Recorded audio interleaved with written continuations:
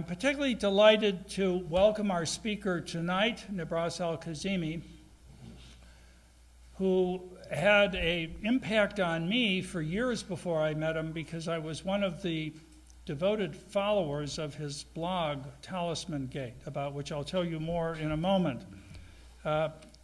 He directed the Research Bureau of the Iraqi National Congress in Washington, D.C. and Baghdad. He was a pro bono advisor for the Higher National Commission for De-Bathification. He's been a visiting fellow at the Hudson Institute.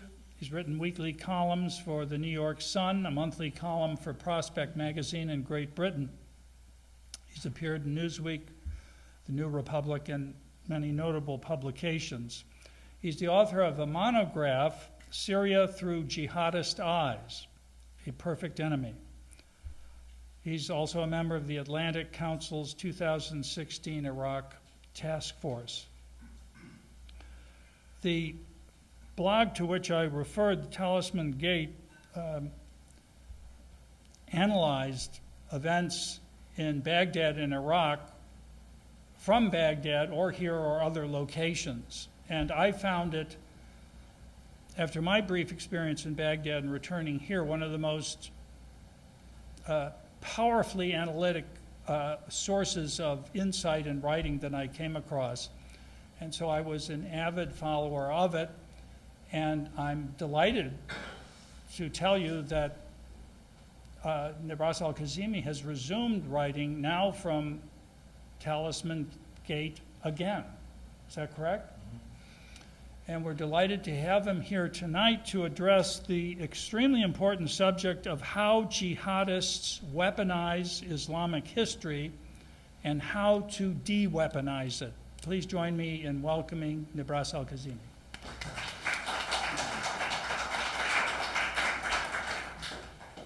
Hello.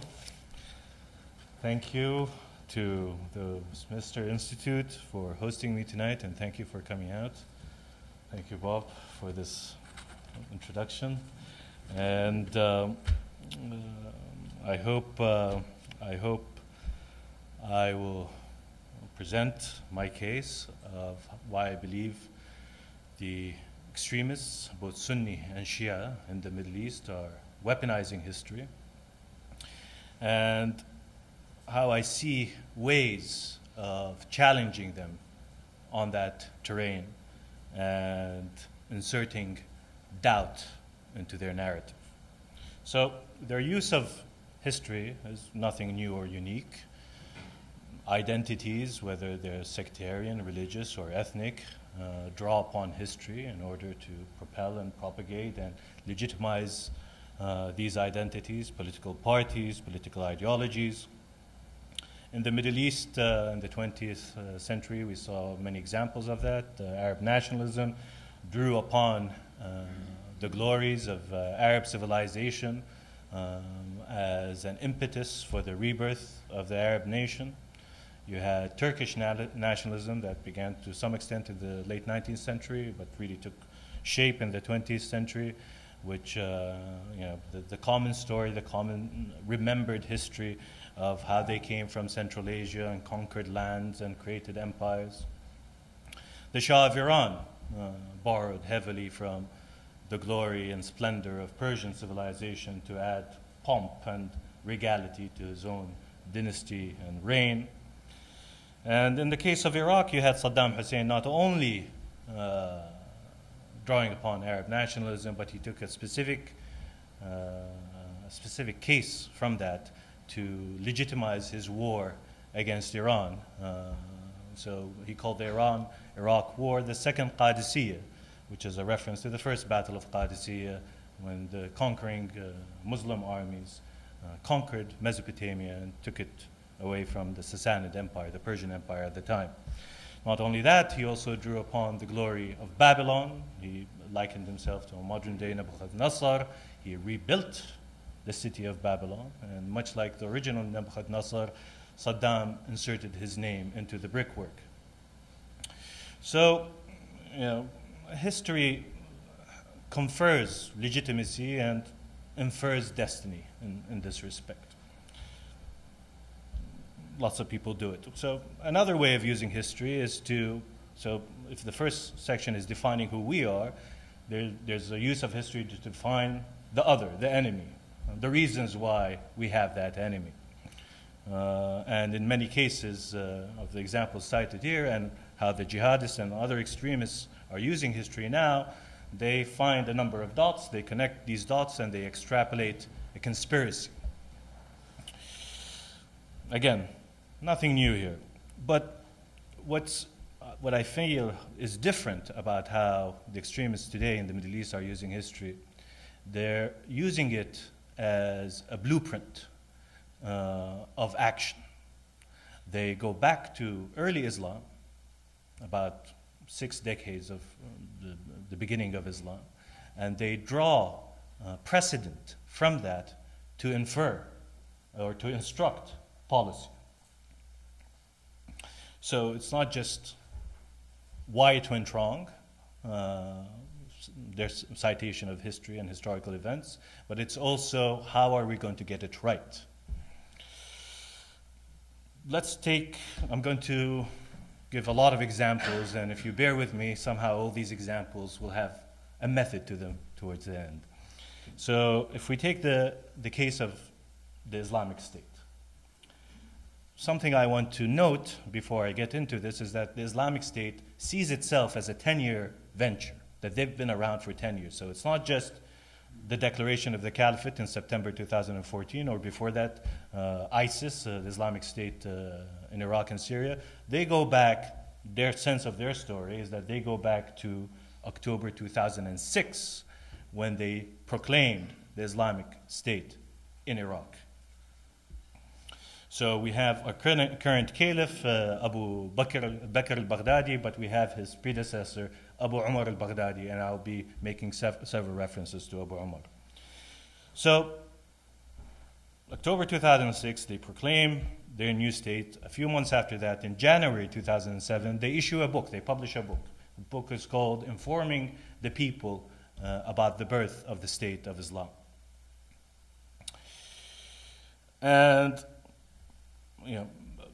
they realize that what they're doing is something very bold. And they realize that what they have enacted is going to focus the hostility of a variety of forces against them. Not just the enemy, the Americans or the Shia or others, but also their ideological cousins like other jihadists, other Salafists. Because the argument that these other jihadists might make is that the conditions are not right. What are you doing? This is a big step, declaring an Islamic State, because it's understood that this would be the attempted caliphate, or resurrecting the caliphate. And we're not ready for this. We don't have territory. We don't have consensus about how to pick a new caliph. We don't have any of this ready. No, the jihadists of the Islamic State say in this book, no, let us turn to history and look at precedent. When Muhammad began wielding authority in Medina, his territory was less than the territory that we are controlling at the time in Ramadi or in Anbar. And what we are seeking to do here with this Islamic State is just follow what Muhammad began in Medina. We're just following the steps that he took. So Muhammad goes to Medina from Mecca. He draws his followers, his supporters to that new community, and in that new community he begins to exercise authority. And there are lots of challenges. He doesn't control the whole town. There are important Jewish tribes around that are armed, that have a significant economic presence, that don't follow him. And he has to manage day-to-day affairs. He has to manage these relationships with these neutral tribes at the time. He has to wage war against his enemies or defend himself and his community against enemies. So he was facing a lot of setbacks. Now this issue of setbacks is again a precedent that the jihadists cite, that when we have a setback, it's also a setback like setback that Muhammad had faced. So their argument is that Muhammad didn't wait for the conditions to be optimal. He just went ahead and started because he's compelled to start, and there's legitimacy in starting, and this is what we're doing. We're starting, but we're also not improvising. This is not off the top of our heads. We're following his steps, the steps that he took. And they always remind their constituency and the people who argue with them that even in the bleakest of times, the Prophet Muhammad foresaw that his community, his fledgling community, would bring down great empires like the empires of Byzantium or Persia. So, again, what they're doing here, elements of it is not new. Going back to the basics, the idea of going back to the basics has a rich tradition in Islamic thought. You had a 13th, 14th century Muslim cleric, Ibn Taymiyyah, who counseled that we need to go back to the basics. He was writing at the time after the Mongol invasions, after Islam seemed to be wilting and withering. He inspired many movements, including the Wahhabi movement of the late or mid to late 18th century, that also went back to the basics, and they tried to put it to action of reclaiming or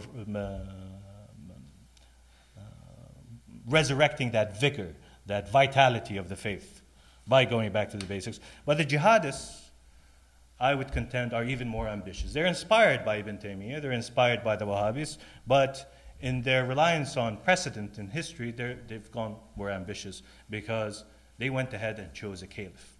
And again, the way they chose a caliph, they went back to the precedent of how the first 4 caliphs were chosen in Islam.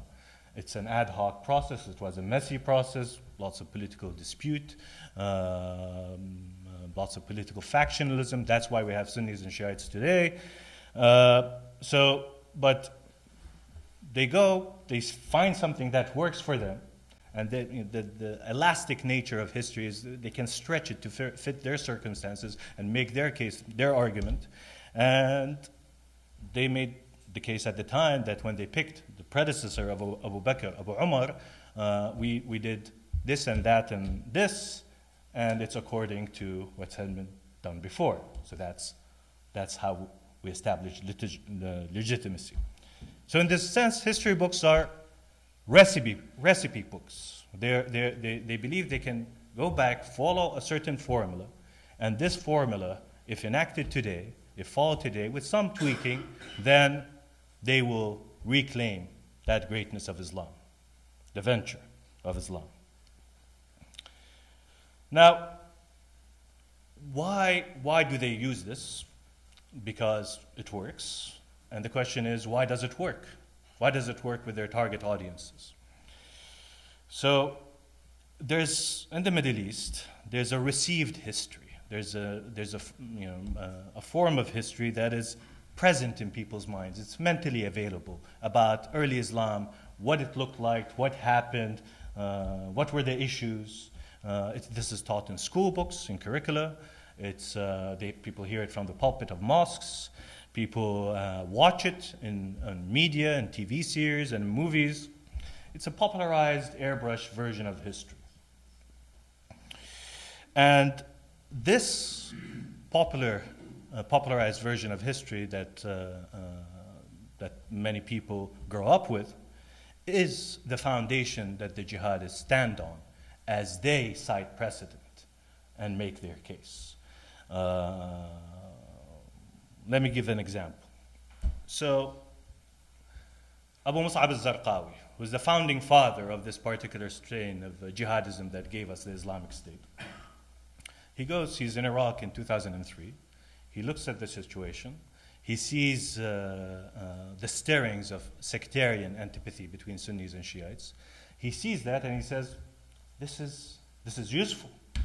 I can use this. This is a fast-burning fuel that will mobilize and motivate people to come to our cause. Abu Mus'ab al-Zarqawi did not have to begin from scratch.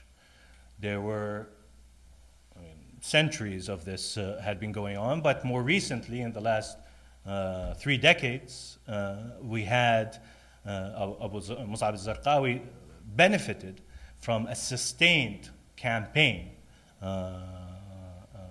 that promoted sectarianism or anti-Shiism in the Middle East, in a lot of these societies in the Middle East. And the reason for that, or what sparked it, was the 1979 revolution in Iran by Ayatollah Khomeini. So you had Khomeini's enemies, or people who perceived themselves to be enemies of Khomeini, like Saddam Hussein, like the Saudis.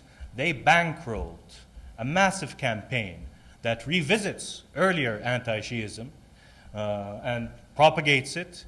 They saturated the airwaves, they filled out bookshelves, and it was there. And you know, it had certain elements. For example, one myth that is propagated is that Shiism all started because of a Jew called Ibn Saba. He basically invented Shiism, and that's in white currency in people's heads. You know, that after you launch such a campaign, it's going to rankle somewhere in people's brains. And they borrowed also from European anti-Semitism, the motifs. For example, in the late 90s, we had a book emerge called The Protocols of the Elders of Qum, Qum being the main Shia seminary in Iran. So Zarqawi arrives at the scene in 2003. He sees a canvas that has been primed for his new campaign to remind the Sunnis of Iraq about the perfidy and treachery of the Shia, that the Shia were invented in order to subvert the faith, and that they are an existential threat to Islam. They are the internal enemy. And then he goes back to history and finds a very neat precedent that he can cite. He finds a character called Ibn al-Alqami. Who is Ibn al-Alqami? Ibn al-Alqami was the last vizier under the Abbasid court before the Mongols sacked Baghdad in 1258. He was a Shia. The Abbasid court was Sunni.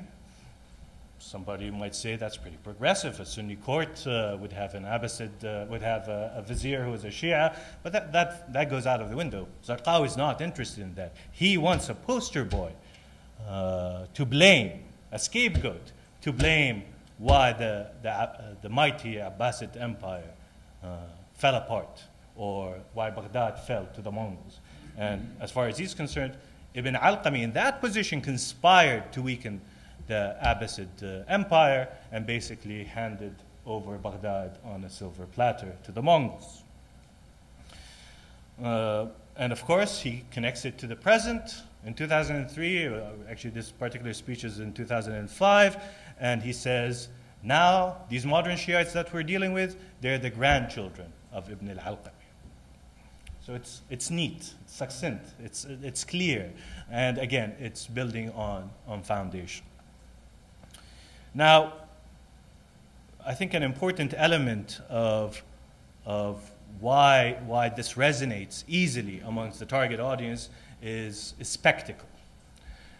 I'll cite one example about spectacle as an introduction to this topic. So, again, Abu Umar al-Baghdadi, the first proto-caliph of the Islamic State. Today we have his successor, Abu Bakr al-Baghdadi. But Abu Umar al-Baghdadi, in his third speech, which was in March 2007, he comes out and says, you know what? These Christians are causing problems for Islam. They're enabling the West to undermine Islam, to fight Islam. And I, the Prince of the Faithful, in the 21st century, I am going to annul the Pact of Umar. Pact of Umar back in the 7th century. Umar, the second caliph of Islam. A proper caliph. Depends on opinion. But that's very bold. It's the audacity that somebody says, I am annulling that pact because, again, the Christians have not kept up their end of the bargain. Now, what does that do? It's that confidence. It's that assuredness that I am so legitimate in my position as a caliph or a proto-caliph, and I can go ahead and do something as dramatic as annulling that pact. So, spectacle. As I said, let's dwell on this issue of spectacle, how history has been dramatized in the popular imagination of the Middle East. And I want to talk about a personal, my own example here. So there's a movie, or there was a movie called The Message. It was produced or released in 1976. There was a Syrian director. It was backed by Libyan money. It had two versions, one in Arabic and one in English, separate versions. The English version, Anthony Quinn played a leading role in that one. And in many places in the Middle East, in places like Iraq and Syria, at every religious occasion, Eid or Ramadan or the Prophet's birthday, they show this movie.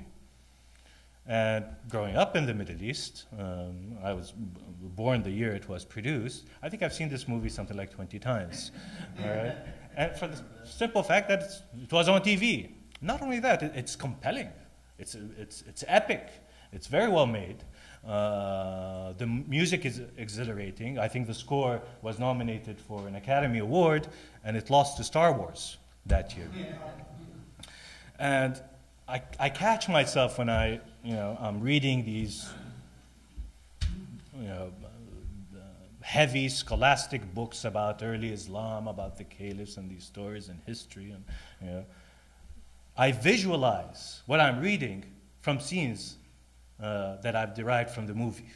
How people are dressed, the colors, the shape of the buildings, how people wear their hair. Early Islam, to me, has been very influenced by this movie. Now, just a side note, this movie was also one of the causes of grievance for what I believe was the first terrorist or Islamic terrorist act in Washington, D.C. In 1977, something called the Hanafi Siege, a splinter group from the Nation of Islam, took over 3 buildings in Washington, D.C. I think they left 2 people dead. And one of their grievances was this movie was being shown in Washington, D.C. Salafists generally don't like this movie because they feel it's too sympathetic to the Shia version of history. And they find other inaccuracies and inconsistencies with it. So it's controversial, but it's very influential. Very influential. Now, fast forward to what we're doing here, what we're looking at here, how jihadists use history. So the jihadists also dramatized history to make it more easily approachable and to allow it to resonate better with their target audiences. For example, their flag. Their flag, I look at it, the archaic font, that seal that they have, the black color. To me, it just looks authentic. It looks like something that the art department that was behind that movie, they'd come up with this flag. It looks as if it would belong in that movie, The Message. Of course, the jihadists claim that this is the banner of Muhammad, Rayat al-Uqab, and they're fighting, again, drawing legitimacy from fighting under the banner of the Prophet. When they did their victory parade in Mosul, the parade was, of course, lots of pickups with machine guns and tanks, but it was preceded by a number of fighters on horseback. Just the way they're dressed and how they're riding their horses. Again, it evokes scenes from what I'd imagine, I think other people would imagine early Islam would have looked like, or how Muhammad entered Mecca victorious. That image of the caliph, this current caliph, Abu Bakr al-Baghdadi, in his only televised speech so far, ascending the pulpit slowly in the mosque in all right? What he's wearing and how he turns and his gestures and how he's speaking. Again, very dramatized, but it's evoking what people would imagine early Islam would look like. So, another thing, another example, sorry for all these examples, but some of them will be useful later. So, Abu Umar al-Baghdadi, I'm sorry to confuse people juxtaposing between Abu Bakr al-Baghdadi and Abu Umar al-Baghdadi, but Abu Umar al-Baghdadi in November 2007 in his 13th speech, so this was the occasion of the US elections. It's clear from how the speech is presented that Abu Umar al-Baghdadi already knew that President Obama had been elected. He addresses his speech. The title of the speech is A Letter to the Rulers of the White House. The wording, the tone that he uses mimics, again, another memorable scene from the movie when Muhammad sent letters to the Emperor of Byzantium or the Emperor of Persia or the ruler of Egypt. Again, I think they're doing this deliberately. I would also want to touch upon Shia extremism because it's very important when we talk about this situation that we have of extremism in the Middle East. We cannot separate the two. We have Sunni extremism and we have Shia extremism, and they are now feeding into each other, in this cycle. And it's a loop. It doesn't help anyone to try to determine who began first, but what we have is this situation. And one extremism has gotten to the point of justifying its raison d'etre, its why it's around because of the extremism of the other. So on the Shia extremism, of course, Shias, their whole premise is historical, and that they have the family of the Prophet has been wronged in the succession to Muhammad. And they can cite events from 1400 years of history that demonstrate the injustices that the Sunnis have visited upon the house of Muhammad, the family of Muhammad. And once in a while, and throughout Shia history, it breaks out into a form of Shia revanchism, Shia revenge against the Sunnis, to take revenge for the family of the Prophet. Now, in recent years, I believe a new phenomenon of Shia extremism has emerged, and I've called it Shia chauvinism. So in 2012, when I started picking up on these hints, I wrote an essay, and my damning evidence that I was using for that essay is a picture that I found online. The picture depicts then Prime Minister Noor al-Maliki, Prime Minister of Iraq. It's a banner that people are carrying at a religious procession, yes. And it says, support the Mukhtar of our age. And here they're referencing a historical character called Al-Mukhtar al-Thaqafi, who is credited with avenging the battle, taking revenge against the perpetrators of the Battle of Karbala. He defeated some in battle, he executed some, he assassinated some, all right? So he's again, this poster child of Shia revanchism, Shia power. And here we have a banner with Maliki, this slogan, support the Mukhtar of our age. So Maliki is now this avenger against the Sunnis. And next to him, we have the Iranian actor who portrayed Al-Mukhtar in a TV series that was produced in 2010. Again, an epic production, very well done, 40 episodes, dubbed in Arabic and Urdu and lots of languages. Somebody put up a lot of money for it. And I'm proud of myself here in this essay. Oh, look, they've gone so far. Right? 2013, Maliki has embraced the appellation of Mukhtar of our age. There are songs being commissioned about Maliki being the Mukhtar. In 2014, in the elections, they consciously used it, purposely used that term in order to get support during their election during the election season. So that's Shia extremism, again, mimicking how they borrow from history, how history is elastic, how they use precedent in order to instruct policy, what to do. Just going back to Shia chauvinism, if I wasn't clear, so there is a strategy behind that, and I believe it's considered seriously in Tehran. It's not the only strategy that they're considering, but it is kept in play, and it foresees the end result is the partition of the Middle East, where the Shiites break off into cantons, and they can't live anymore with these Sunnis in nation states. There's just too much history, too much bad blood there, and they need to break away and let the Sunnis do their thing. So that's the strategy behind this kind of extremism. So what does that give them when they're citing history? It gives them this aura of certitude. This aura of certitude that we are going back to something that works.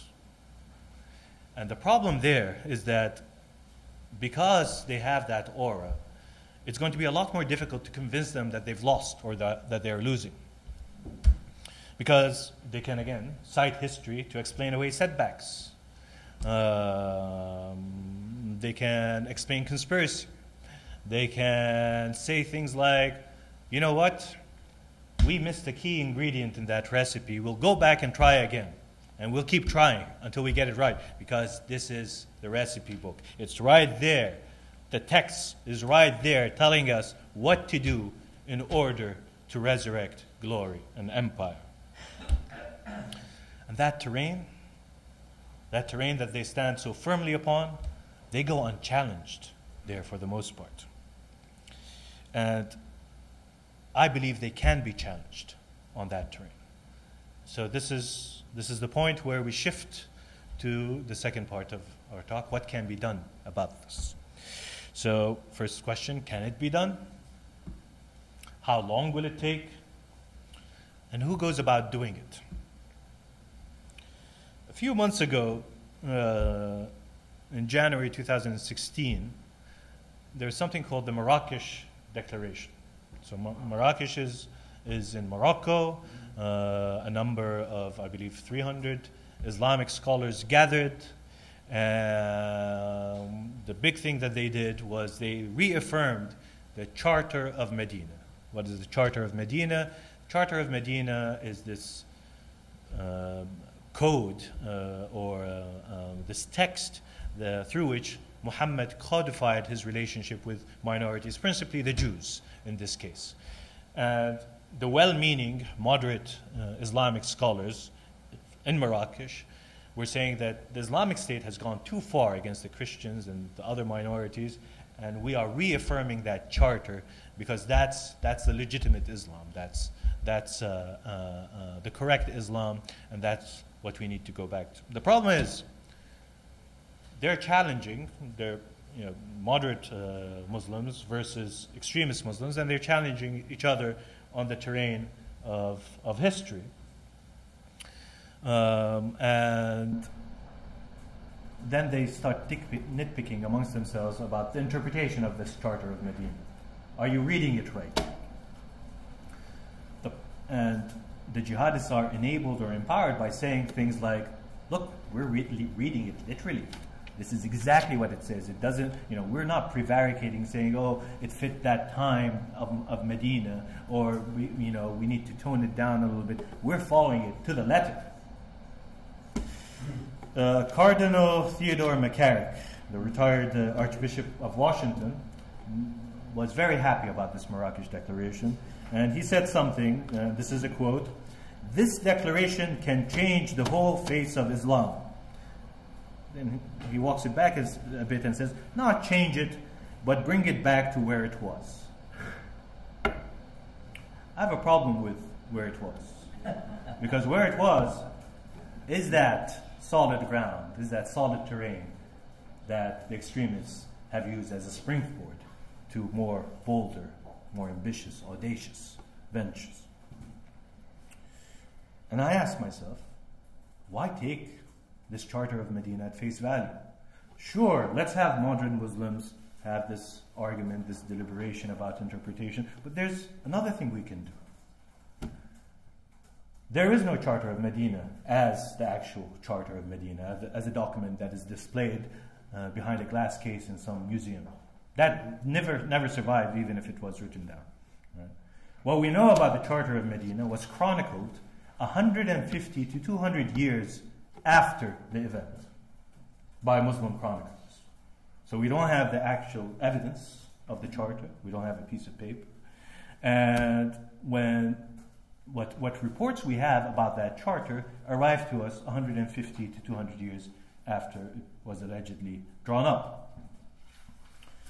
So this gap, this lag of time, allowed a certain discipline of history, historiography, to study how Islamic history was written, or the history of early Islam was chronicled after that lag of time. And we have 200 years of hard work done for the most part by Western scholars who used the methods of historiography to study these documents, to study these texts that the jihadists are using. And because of that gap, they have to assume that there are lapses, that there might be fabrications in there. A human error might have forgotten something, or somebody who knew a particular detail was killed off in some battle early on in Islamic history, or others had tried to insert certain things into the historical record. So when it comes to the Charter of Medina, 200 years of debate and discourse amongst these scholars, Western scholars, some people say believe it to be authentic, it's a unitary document. Some people say, no, look at it, it's clearly a number of different documents that have been amalgamated into one document. Some people point out archaic language, ambiguous terms, and, of course, scholars and debates amongst them and nitpicking here and there. They get to this point where, after you read this whole corpus of 200 years of work on this particular document, they get, we just won't know for certain. We just won't know for certain. That's the nature, that's the lament and angst of a lot of historians who deal with that far back. Now, measure up this uncertainty, this angst, versus the certainty of the extremists when they cite history. There has to be a way that we use that fog of doubt, that angst, to cast a shadow on the certainty and clarity of the extremist message. Remember the Pact of Umar that Abu Umar al-Baghdadi had annulled? Scholarly thinking on this or writing on this leans to say that this is a forgery. Right? This could not have been either authored by the second Caliph Umar, or it's clearly not a document that came up during his time. Again, 200 years of hard work by lots of scholars picking these texts apart to get to there. Not only that, in 1995, we have a book that was published in Cairo by an Egyptian historian about, it's an easy-to-read book in Arabic, 60 pages, about the Pact of Umar, and he uses the arguments of these scholars, the Orientalists, the Western Orientalists, and he expands it using methods of studying or qualifying reports from early Islam, native methods of qualifying the authenticity of these reports. He comes and concludes in Arabic that this is a forgery. I asked myself, back in 2007 when Abu Umar dramatically annuls the Pact of Umar, the original Umar, why didn't somebody come out and brandish this 95 book and say, wait a minute, there's a problem. There's a problem here. You're probably annulling a forged document. Suddenly that the wannabe caliph looks foolish or has to spend a lot of time arguing. making the case. The flag of ISIS, with that seal of the Prophet on it, that looks so nice and authentic and archaic, if they've taken that seal from a particular letter attributed to Muhammad with that seal on it, then that letter is a forgery. And again, scholars can determine, carbon dating can determine that it's a forgery. Now, if the jihadists have an actual flag from the time of Muhammad that was Muhammad's flag, which we can do carbon dating on and we can authenticate, that's great, but they don't. All right? All they have is this flag, and they're claiming that this is the flag that the armies of the early Islam fought under and conquered. That's likely a forgery. Ibn Saba, the Jew who invented Shiism, he's a fabrication.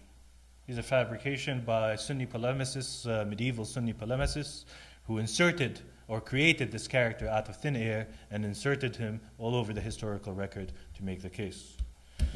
The letters to the emperors of the Middle East, that again, how come we don't have references or chronicles from the court of the Byzantines or the Sasanian court or the court of the ruler of Egypt that says, oh, we received this letter from a new faith that is declaring itself to the world.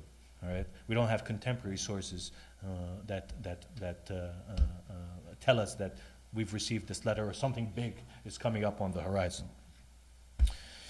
Remember the figure of Al-Mukhtar that Maliki is fashioning himself after. Well, Al-Mukhtar is a very problematic figure in Shia history. The survival of the Battle of Karbala, the fourth Imam of Shiism, considered Mukhtar to be a braggart, to be a liar, to have his own agenda, and this is all stuff we can find in the Shia history books. And again, we can cite and put a dent in whoever's using the imagery of Mukhtar to propel a new political discourse, extremist political discourse. So, we can, if the jihadists have weaponized history, we can counter by weaponizing historiography. And really, all the hard work has been done, and it continues to be done. Great scholarly works are being produced in 2016 that study Islamic history. But the problem is, very little of that is available in the languages of the target audience of the extremists, for example, in Arabic. So we have great scholarship, a great tool that we can use to put a dent in that extremist narrative, but the mechanism of getting it translated and having it propagated and having it popularized on the other end towards the audiences of the Middle East, we don't yet have that ability. So I'm going to finish just by talking about this target audience. I mean, we're trying to do polemical judo with the extremists. We're trying to use their strength, that solid ground that they stand on. We want to turn it against them. But why? Our image of this, an ISIS or an Islamic State recruit is somebody who lives a life of smoking dope, being in and out of prison, riddled with tattoos, all right, and sees fighters with Kalashnikovs in a video and says, oh, that's cool, I want to be part of it. Sure, there are these kinds of recruits, but there's a different kind of recruit who's not just an angry young man. It's an angry young man with a master's degree. And this is why this strain of jihadism worries me more. It's not just nihilistic. They're not just tearing down the old order. They're not just lashing out. They seek to build something new. And of course, they legitimize what they're doing by citing precedent, but they have a vision. They're projecting a vision. They're saying, we're following a blueprint that will take us back to redemption, to greatness, to empire. And to do that, in order to get that really moving, they need an infrastructure of talent. They need to draw people who will become the doctors, the engineers, the IT specialists, the media specialists of this new imperial venture. Financiers, you name it. And these people would be the mid-level management of the jihadist venture. Again, there's another problematic aspect, which is once you have this big pool of talent, then you can kill off a lot of people from the very top, through drone strikes, through all sorts of other targeted assassinations. But once they have that pool and they have that pipeline of talent from middle management, then they can replenish their leadership quite quickly. And that's dangerous. That's also different from previous forms of, or previous jihadist organizations that we have seen. So I believe that this kind of audience, this kind of talent, needs a more cerebral approach and a more cerebral intervention in how they think about or how they digest the extremist message. You know, we need to get in there with something, with a way of engendering critical thought. And if the jihadists are using history and this person is being influenced by that argument of history, then we can insert some doubt into this person's thinking, have them feel that they're being manipulated by propaganda, by people who are stretching history in a certain way. And we need to get this person to hesitate from taking that snap decision of going off and joining the Islamic State or another form of extremism. So that's who we're after, and that's why we should employ historiography as a weapon to beat these extremists. Thank you. So, questions? So when would you say you started getting extant real documents? You talked about the carbon dating and things like that. When are Western scholars or any scholars sure that this really is important and can be verified as coming from that period? About when, do you know? As relates specifically to history? Yeah, as relates to the kind of the subject you're talking about, things that relate to the Quran that are important. We know as well before the likes of Ibn Taymiyyah, but about when, maybe in the 9th century? Dome of the Rock. Yes, Dome of the Rock, the inscriptions there, but as chronicles of history. We're really talking about people like Ibn Ishaq and Ibn Hisham, and this is happening 150 to 200 years. The actual hard work of jotting down what, for the most part, was an oral stories about early Islam that were transferred orally from one generation to the next. There might be some evidence that some of this was written up earlier. We have references to snippets here and there, nothing of the size of a big history of early Islam or comprehensive, but again, almost nothing of that has survived in that gap period or has reached us in the modern age as a manuscript or something that we can point to and say, oh, this is the first time it's been written.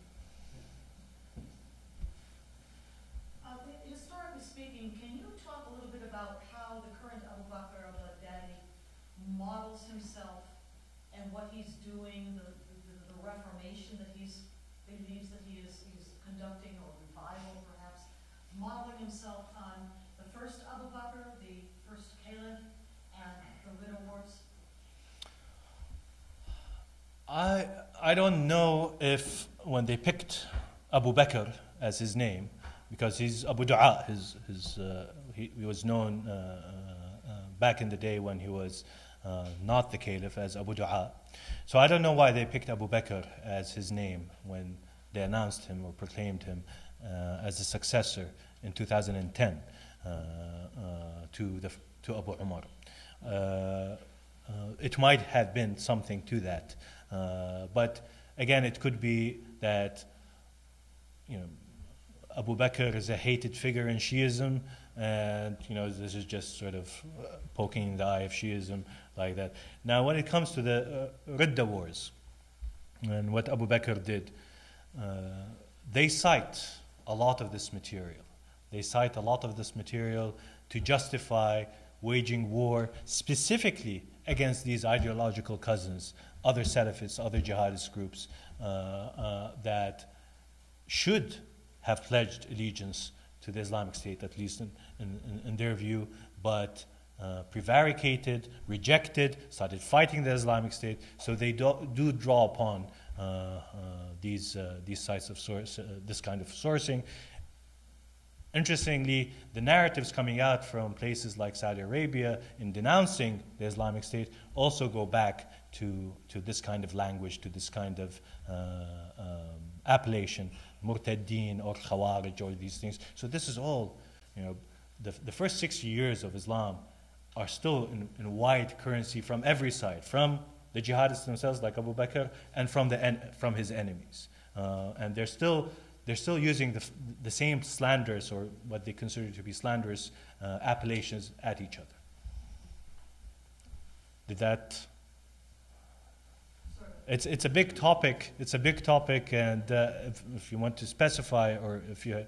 Well, I was thinking in terms of why this Abu Bakr, the current Abu Bakr al-Baghdadi, is going after, first of all, the internal Muslim population before he has turned to the external, kuffar population, us, the West, in order, as the first Abu Bakr did, to purify it, to revive the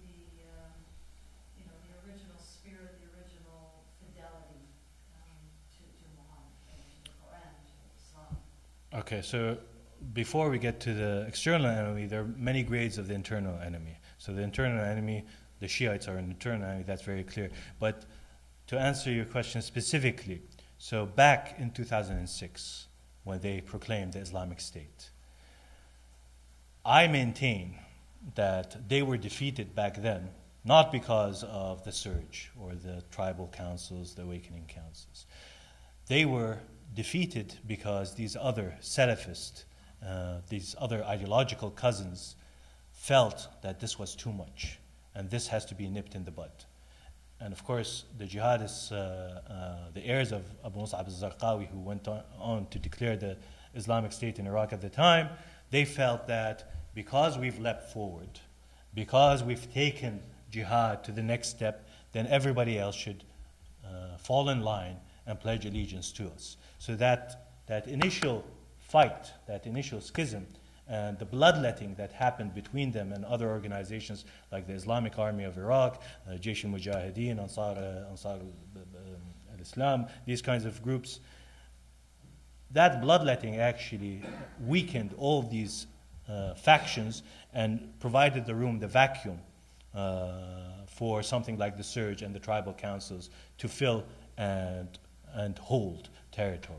So they're very mindful that they're going to get pushback from these ideological cousins, and they're going to fight them. And again, they would cite these kinds of schisms that occurred in early Islam, not just the Murtaddin, but all sorts of civil wars that broke out in early Islam, to say that we have to do this because this is a necessary step towards what came later, which are the big Islamic conquests. If I might say, it appears that people who create doubt in the Islamic world can get into a lot of trouble. Just take a figure like the notable Egyptian scholar Nasr Abu Zaid,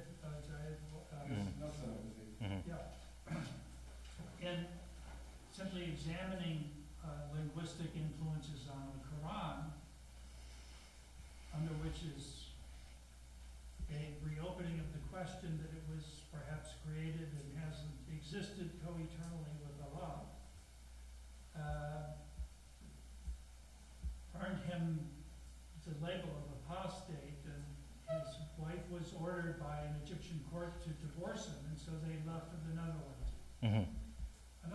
it seems that the premise for the success of your approach is that you would need a population that would accept the criteria you're trying to apply. Mm-hmm. And there seem to be many examples of when someone has tried that, it hasn't so much as created doubt as excluded them. Mm-hmm. So how would, so that I'm just I'm creating some doubt here myself. Well, the approach that I'm suggesting is far more cowardly than what Nasser Abu Zaid has done. So the room that I see for doing this is you're not going after the Quran, you're not going after the early companions, so you're not passing judgment. You're actually passing judgment on the people who came down and started writing this history, the chroniclers, 150 to 200 years after the events took place. So you're asking, the question is a very normal question. Can you remember what happened last Tuesday, personally? And then you ask, well, can you recollect what happened on a Tuesday 150 years ago? So that's the area of doubt where we're at. We're not casting doubt on the faith, on the personalities. We're just casting doubt on the people, the natural mistakes that can happen, the agendas that can be at play 150 to 200 years after the events, the chroniclers of that history. And pointing out there are inconsistencies, there are inaccuracies, there are problems with contradictions within that text. Just pointing that, and actually there is a tradition in Islam, a rich tradition that that plays that out, that fleshes that out. These questions of this argumentation over the authenticity of these texts. And that's why we have all these sects that have emerged out of Islam that spread out over time and space. But just a follow-up question, don't you think that the introduction of this methodology of historical criticism would immediately be seen as applicable to the sacred texts, which themselves aren't extant for considerable periods of time? I mean, if you can say this about the Pact of Omar, the next thing you'll be doing is saying it about the Quran. Well, it depends. It depends how you house this effort. So perhaps you could talk about that for a moment. So let's say that we do end up translating some of these scholarly works, and we translate what works strategically, specifically geared towards the kind of history that the extremists are citing. I'll give an example. So in the Shia form of extremism, they are saying that we need to go and fight in Syria to defend the shrines, the Shia shrines in Syria. There's a very nice book that came out, I think, in 2014 about the Shia shrines in Syria by Stephanie Mulder. And she makes the case, by and by, that these shrines, throughout time, for the most part, had Sunni benefactors. So there you have an example whereby you take this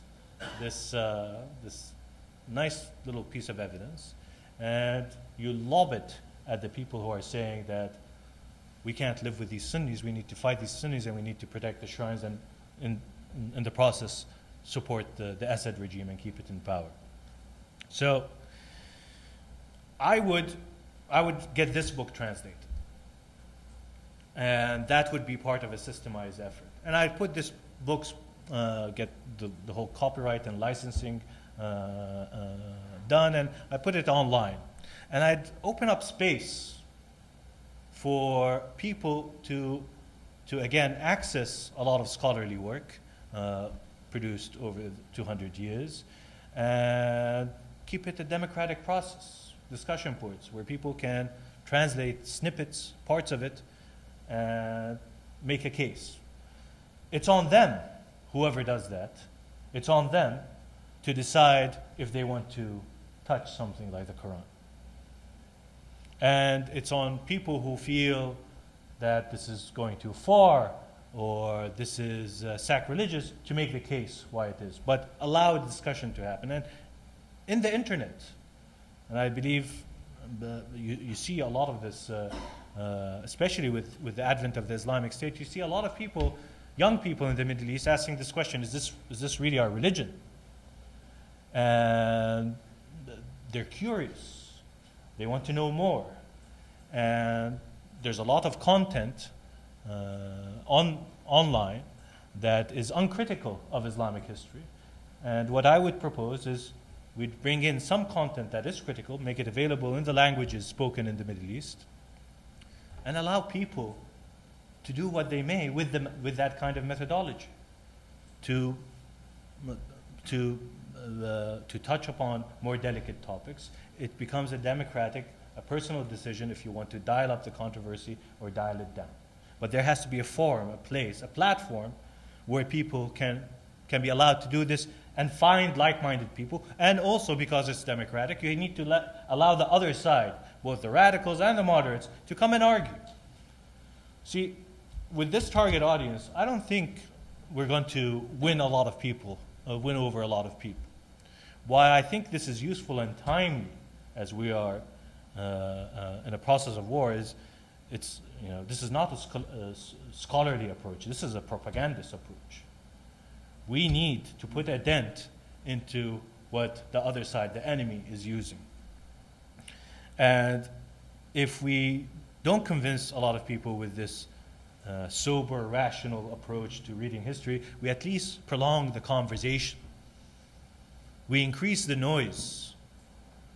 And maybe that helps that person hesitate from taking that snap decision of joining one of these ideologies or these extremist groups.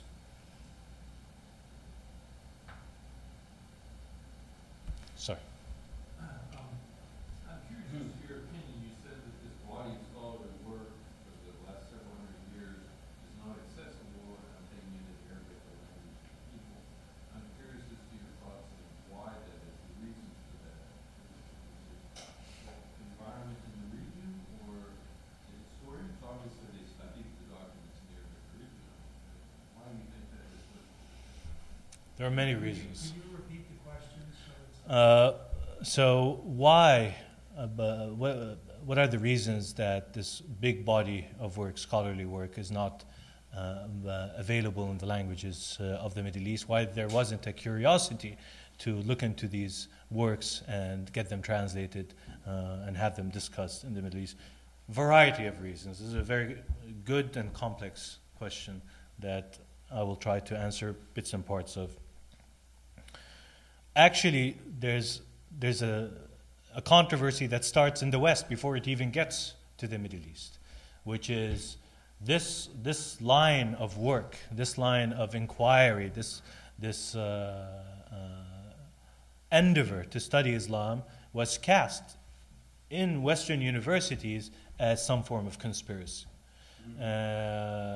Famous book by Edward Said, Orientalism, 70s, just painted this whole body of work with suspicion that it was in the service of colonial powers, and that's how the problem begins. Now you can make the case and demonstrate that sure there were examples where this was the case, where Edward Said could question the motivation of some of these scholars. But for the most part, no, this is honest scholarly work, curious people, by eccentrics. I mean, to go to that length of learning these languages of the Middle East and delving into these difficult texts and archaic wordings, that really requires somebody who wants to know, who's propelled and compelled with a desire to learn.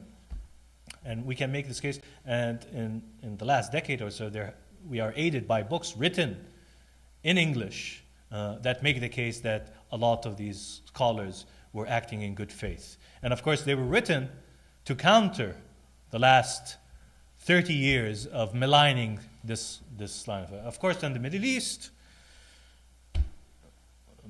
moderates, moderate Islamists and even extremist Islamists understand that this is a threat, understand that this opens the door to all sorts of questions, that this kind of methodology, and they're not going to be enthusiastic about that, where you've seen some of it emerge. So just visualize this.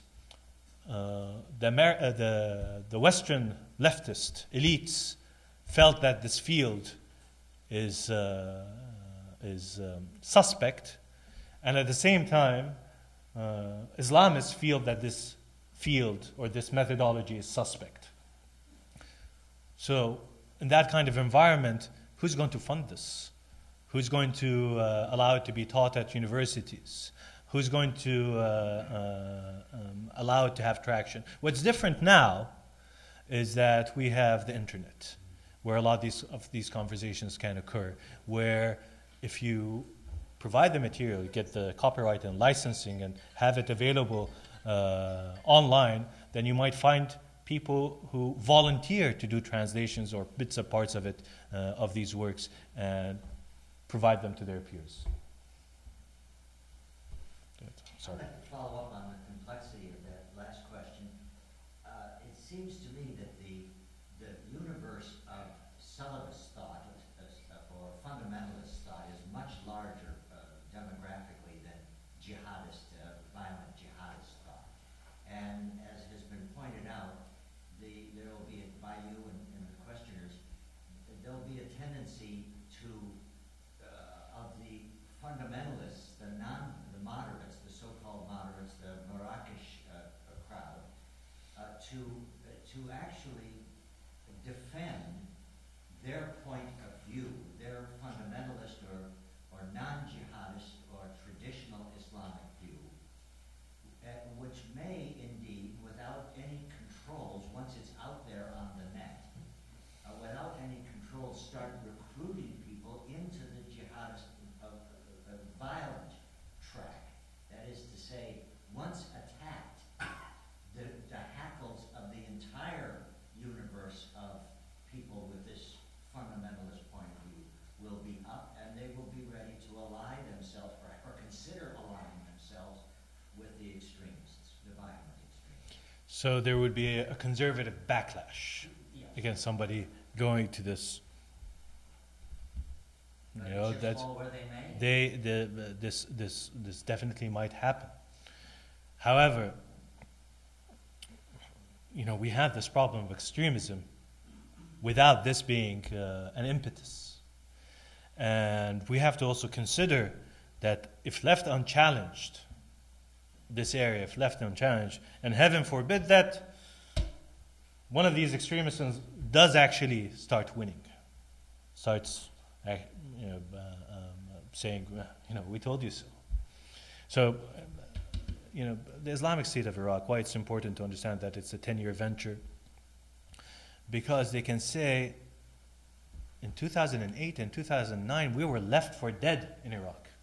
We were smashed because of this infighting with other Salafist groups, because of the surge, because of the tribal. They were gone. People had forgotten about them. And then, in 2013 and 14, we see them coming back, taking Mosul, taking Raqqa, scaring and frightening the world, getting a coalition of 60 countries to come and do war with them. So they can make the argument that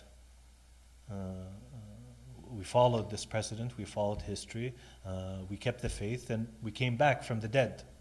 That's a success story. And we might be beaten back. It's natural to have a few setbacks, to lose towns, to lose territory, because we have the whole world coming at us. We have Iran and the Assad regime and the Saudis, everybody's coming at us and fighting us. Sure, but if it's left unchallenged, they can always come back and say, we told you so. And we have a bigger danger of people within that wider Salafist universe saying, I think these guys have a point here. It turns out they were right about forming conditions. We shouldn't just wait around and wait for the conditions to become ripe in order to launch this big endeavor. All right, these guys are right. That's a bigger danger than a conservative backlash. I did point out. Yeah. Are there any clues about the first 150 years in the oral tradition of poetry or metaphor or adages, and can that genre even be used today back again as a weapon? I know this is a big topic that actually I'm not qualified to draw upon. But there's, for example, I'll give you an example. A friend of mine has been working on a secret book for the last 20 years, 25 years, and he has found evidence of what reached us from pre-Islamic poetry, of the scriptural language within that poetry, encoded within that poetry, that sounds a lot like what Muhammad used early on in the Meccan period. And his thesis was going to be that it wasn't anything new that Muhammad came up with, that what he was using was familiar to his audience. So there are things like that can be done, that kind of scholarly work that can be done. My friend has yet to publish his book, so, all right. Thank you very much. Thank you.